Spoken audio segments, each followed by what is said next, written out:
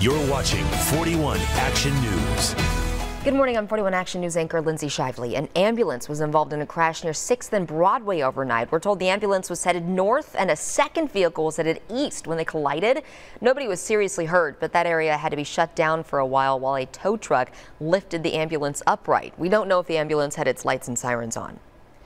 Later this morning, KCMO Mayor Quinton Lucas will sign the Tenants' Bill of Rights. The City Council approved it in a 12-to-1 vote Thursday. The Grassroots KC Tenants Group has been working on the Bill of Rights for months. It establishes a tenant advocate division and protects tenants from discrimination, including eviction history. Your forecast is next.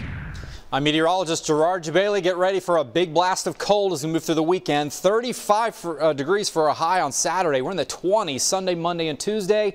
And we are looking at winter storm conditions likely as we move through late Sunday into Monday. Snow becoming likely, and that could lead to significant accumulations. 2 to perhaps 4 inches of snow possible along and north of I-70. South of there could see 1 to 2 inches. Again, some isolated amounts. Certainly not out of the question, but it will depend on how long this system lasts for. If it lasts later into Monday through Monday evening, we could see some higher totals. So make sure you are watching very carefully and tuning in throughout the weekend for the latest updates. In the meantime, you can get your other updates for news and weather on KSHB.com.